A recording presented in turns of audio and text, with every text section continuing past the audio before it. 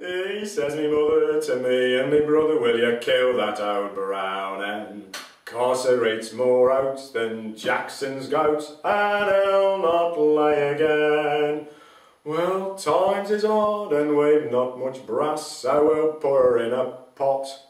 So up to catch that old brown hen, me and me brother shot. We chased her together, but we couldn't touch a feather. Her were a wily bard. Her hopped around upon the ground like fleas on our old dog. We catched her in the yard at last. My, how she scrat and fought. You'd have thought it were an eagle, not an old brown hen we'd caught. Well, how shall we kill her, I says, in a dither. Me brother, he says, I knows. Me mates I saw kill fowl before, and this is how it goes. They grab the old hen by the neck, gave a couple of turns or three.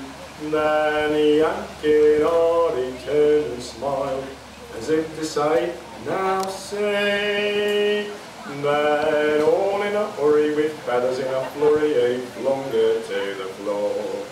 But to our surprise, before our eyes, the strangest sight we saw.